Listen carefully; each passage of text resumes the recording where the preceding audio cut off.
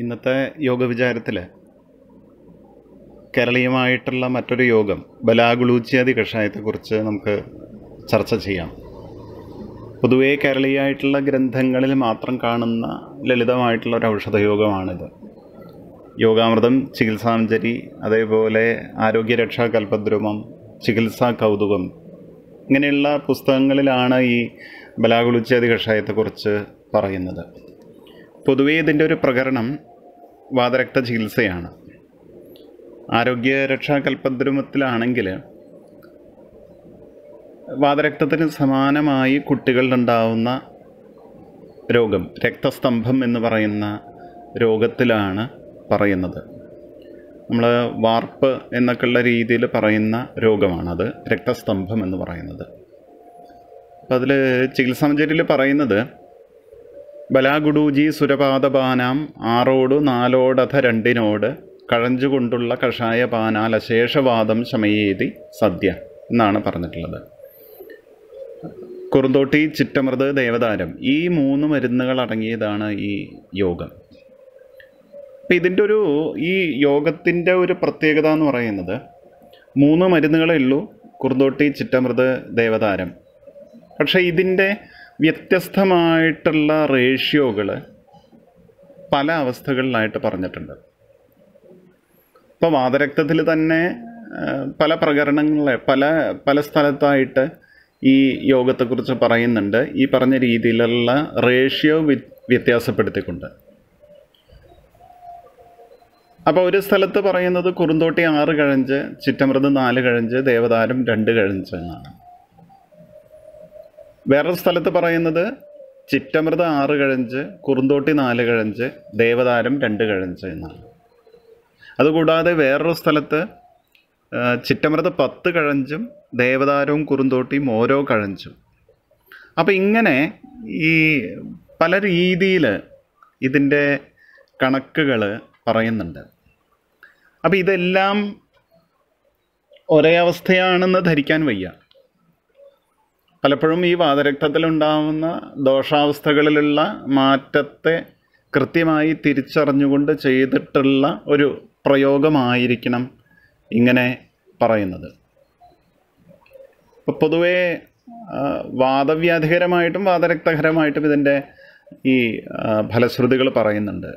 ബലാനാലമൃത ഷഡ്ജ ദാരു 2 കഴഞ്ചുമായി സപാൽ കഷായം പാദവ്യം വാതരക്താംഗമർദ്ദജിത് എന്ന് പറയുന്നുണ്ട്.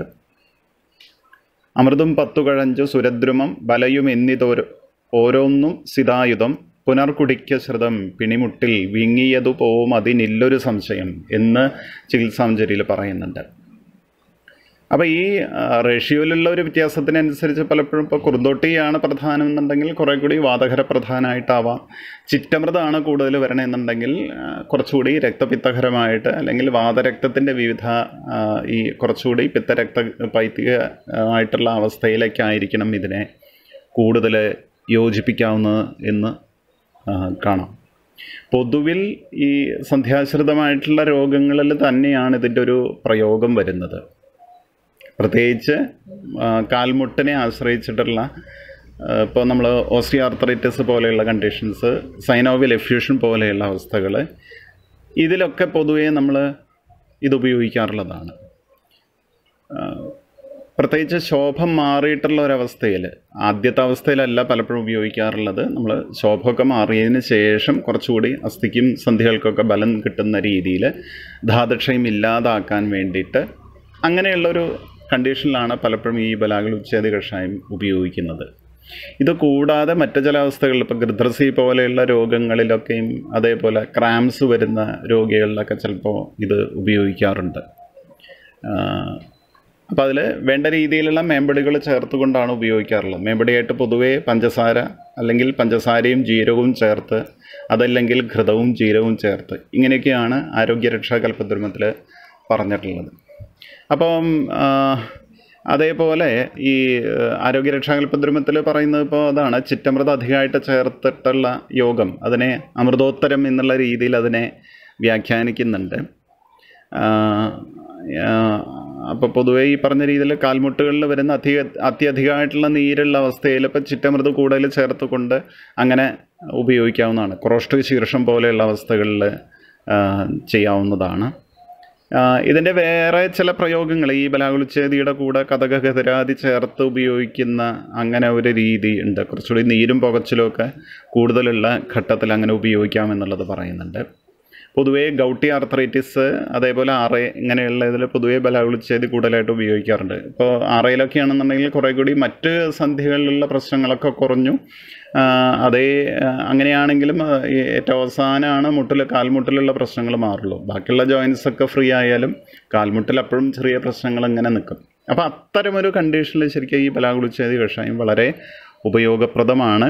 ഈ ഒരു ഇൻഡിക്കേഷൻ വെച്ചുകൊണ്ട് പൊതുവേ ഓട്ടോമ്യൂണായിട്ടുള്ള മറ്റുള്ള പല രോഗങ്ങളിലും ഇത് ഉപയോഗിക്കാം എന്നുള്ളത് പറയാറുണ്ട്. വേറൊരു പ്രത്യേകത കൂടി ഉള്ളത് ഈ ചികിത്സാമഞ്ജരിയിൽ തന്നെ അപബാഹുകം പറയുമ്പോൾ അവിടെയും ഒരു ഘട്ടത്തിൽ കുറുന്തോട്ടിയും അമൃതും കഷായമാക്കിയിട്ട് ഉപയോഗിക്കാൻ പറയുന്നുണ്ട്.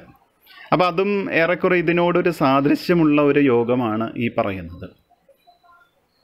അംസസന്ധ്യ ആശ്രയിച്ച് ഉള്ള ഒരുപാട് വികാരങ്ങളുണ്ട്. എല്ലാം നമ്മളിപ്പോൾ ഒരു തികച്ചും ബാധികമായിട്ടുള്ള ഒരവസ്ഥയായിട്ട് കാണണമെന്നില്ല. ഇപ്പോൾ നമ്മൾ സ്പോണ്ടൈലോസിസ് പോലെയുള്ള കേസുകൾ നമ്മൾ കാണാം. അതോടൊപ്പം തന്നെ വരുന്ന പിന്നെ വേറൊരു കൂട്ടം എന്ന് പറയുന്ന ഇപ്പോൾ ഒരു പെരിയാർത്രൈറ്റിസ് പോലെയുള്ള കണ്ടീഷൻസ് ഉണ്ട്. ഡയബറ്റീസ് ഉള്ളവരിലൊക്കെ കാണുന്ന ഫ്രോസൺ ഷോൾഡർ എന്ന് പറയുന്ന ഒരവസ്ഥയുണ്ട്. ഇതുകൂടാതെ പലപ്പോഴും നമുക്കൊരു ഈ നീരിറക്കം എന്നൊക്കെ പറയുന്ന രീതിയിലുള്ള ചില കേസുകളെ നമുക്ക് കാണാവുന്നതാണ്. അപ്പോൾ അതുമായിട്ട് നമുക്ക് ബന്ധപ്പെടുത്തി പറയാവുന്നത് ഇപ്പോൾ ഈവൻ അപബാഹുവത്തിൻ്റെ ചികിത്സ തന്നെ പറയുമ്പോൾ ഇപ്പോൾ അപബാഹുവിതവും നസ്യം പാദനം ചുത്തര ഭക്തികം എന്ന് പറയും. അതേസമയം തന്നെ അവിടെ സശോഭമായിട്ടുള്ള ഒരവസ്ഥയുണ്ട് എന്നുള്ളതിൻ്റെ മറ്റൊരു സൂചന കൂടി സംഗ്രഹത്തിലൊക്കെ പറയുന്നുണ്ട്. ഇത് കൂടാതെ ഈ കൽപ്പദ്രുമത്തിൽ തന്നെ പറയുന്ന ഒരു സംപ്രാപ്തിയുണ്ട്, നീരിറക്കത്തിൻ്റെ ഒരു സംപ്രാപ്തി പറയുന്നുണ്ട്. ശിരസിൽ നിന്നും കഫ രക്തദുഷ്ടികൾ പിന്നെ ദുഷ്ടമായിട്ട് അത് ഉഷ്ണം കൊണ്ട് ഒരു സ്രാവ സ്വഭാവത്തോടു കൂടി അല്ലെങ്കിൽ ദ്രവീകൃതമായിട്ട് താഴേക്ക് വന്ന് അംസസന്ധികളിൽ സ്ഥാനസംശ്രയം ചെയ്ത് ശോഭവും ശൂലയൊക്കെ ഉണ്ടാക്കുന്ന ചില അവസ്ഥകളെ കുറിച്ച് പറയുന്നുണ്ട്. ഏറെക്കുറെ നമ്മൾ നീരിറക്കം എന്നൊക്കെ പറയുന്ന രീതിയിലുള്ള രോഗത്തിൻ്റെ ഒരു എക്സാക്റ്റ് ഡിസ്ക്രിപ്ഷനായിട്ട് നമുക്കത് കാണാവുന്നതാണ്. അപ്പം അതിൽ ശരിക്കും പറയുന്നത് ഈ പറഞ്ഞ തലയിലുള്ള എണ്ണയുടെ പ്രയോഗങ്ങളൊക്കെയാണ് പറയുന്നത്. ആ ഒരു കണ്ടീഷനിൽ ശരിക്കും ഏറെക്കുറെ കഫരക്ത സ്വഭാവത്തിലുള്ള ഒരവസ്ഥയെ അതിനെ അവിടെ സ്തംഭനം ചെയ്ത് നിർത്താൻ വേണ്ടിയിട്ടുള്ള പ്രയോഗങ്ങളുണ്ട്. ഏറെക്കുറെ അങ്ങനെയുള്ള ഒരവസ്ഥയിലായിരിക്കണം ഈ അപബാഹുവത്തിൽ കുറുന്തോട്ടിയും അമൃതും ചേർത്ത് കഷായം വെച്ച് ഉപയോഗിക്കാൻ പറയുന്നത്. അപ്പോൾ അത് വളരെ യാദൃശ്ചികമായിട്ട് കണ്ടെത്തിയ ഒരു സംഗതിയാണ്.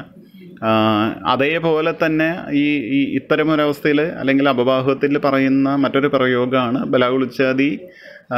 ബലാഗുലുച്ഛാദിയിൽ ത്രിഫലാദി തൈലത്തിൻ്റെ കൽക്കവും ചേർത്ത് കാച്ചിയിട്ട് അതാണ് തലയിൽ തേക്കാൻ പറയുന്നത്. അപ്പോൾ ഈ ഒരു പർട്ടിക്കുലർ കോമ്പിനേഷൻ കുറുന്തോട്ടിയും അമൃതും ദേവതാരവും ചേർന്ന് വരുന്ന ഒരു കോമ്പിനേഷൻ എന്ന് പറയുന്നത് ഈ രീതിയിലുള്ള സംപ്രാപ്തികളിലൊക്കെ തന്നെ പൊതുവെ ഗുണകരമായിട്ട് കാണാറുണ്ട്.